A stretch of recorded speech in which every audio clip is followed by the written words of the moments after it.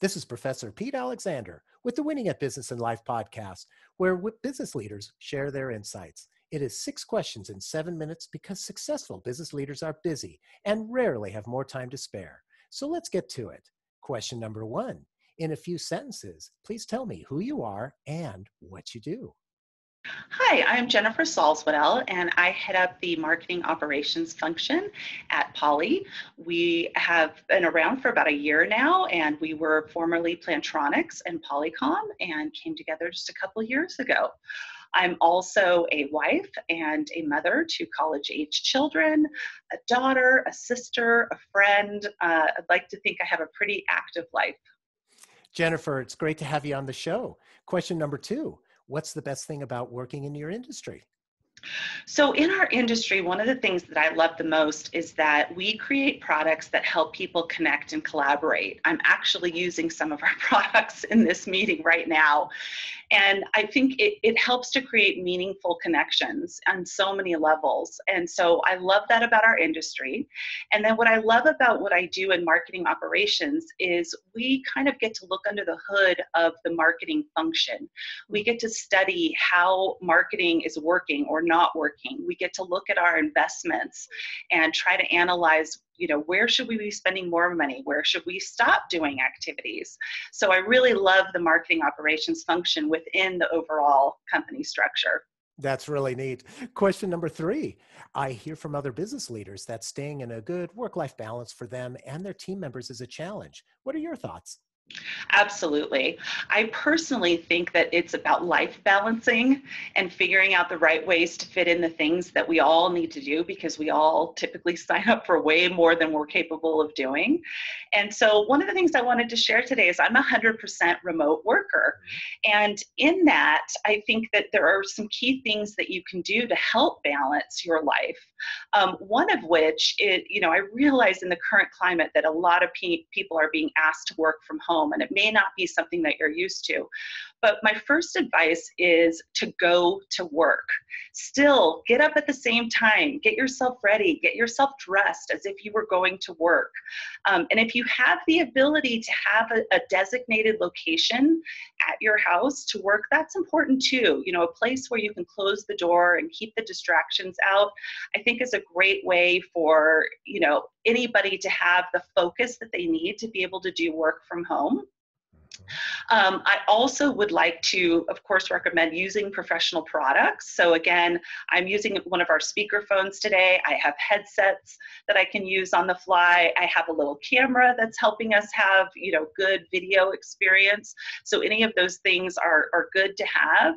And finally, build purposeful connections. Find a way to have one-on-ones more often. Check in with your teams. And there's great ways to do that via, sometimes I'll set up just a coffee break or, meet over lunch and not actually have a meeting, but just talk about life. I think that those are great things that you can do while you're remote working. I would think that doing something like that, talking about just life and how they're doing, that just builds a lot more rapport with your team. Would you agree? Absolutely, absolutely. And again, it's just sometimes like being more human about life is life and being able to show that people can deal with the things that come in fast. I'm one who's experienced a lot of those types of things in my family's journey, and therefore, it really helps to have management and managers who understand that. I agree 100%. Question number 4. What other successful business leaders like yourself should be on my podcast? Ooh, I'd like to nominate Sam Melnick from Allocadia. Allocadia is a marketing investment tracking system that we use at Poly, and he has been with their company for a long time and has really helped them grow into the company that they are today. So I recommend him.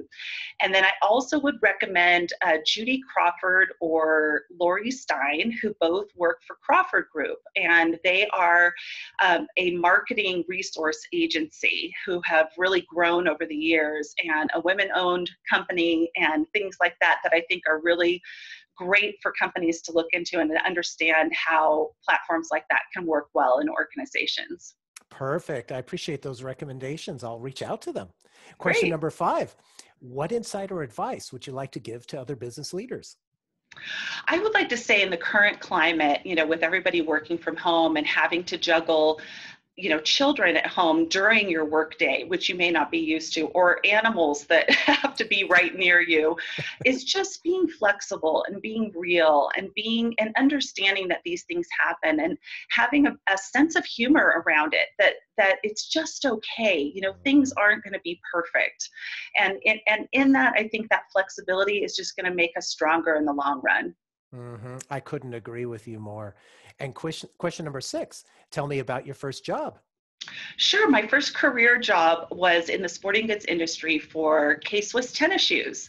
And I was an athlete in college. I played volleyball. And so to transition from college into a job where I could just completely relate to was a really fun way to kick off my career. And I've been in marketing my whole career. And just, it was a great platform to start from. That's neat. It brings me back to my high school days. I had K-Swiss tennis shoes when I played on the tennis team. Yeah, I was going to say lots of people had K-Swiss tennis shoes when we were in school, right? That's exactly right. Brings back great memories. Yeah, So, indeed. Jenifer, thanks so much for being on the show. How can people find you? On LinkedIn is a great place. You can find me by first name Jenifer with one N and Salzwedel, Salzwedel. Perfect. This is Professor Pete Alexander with the Winning at Business and Life podcast. For more insights and ideas, please go to LinkedIn, YouTube, Facebook, or iTunes and search for Winning at Business and Life podcast. Thanks for listening.